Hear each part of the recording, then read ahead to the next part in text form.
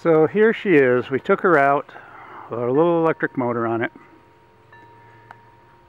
I'm calling it a 1953 boat only because of some of the stuff that was found in the treasure chest that came with it. I have no idea. Came from Buffalo, New York.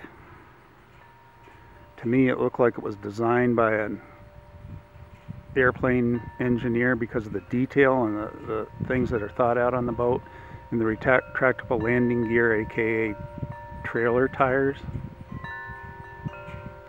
Incredible, stable on the water, and so cool it it hurts.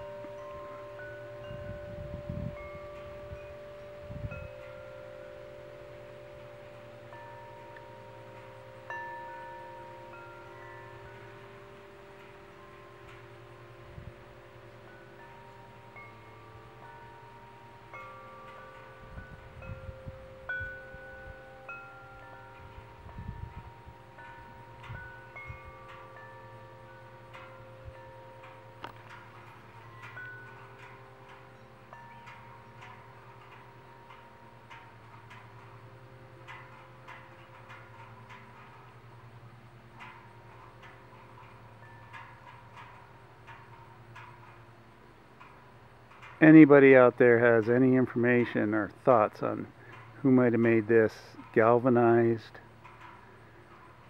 inboard outboard boat, being the outboard is inside the boat, with retractable trailer wheels and a trailer hitch on the front, sleeping compartment, feel free to contact me.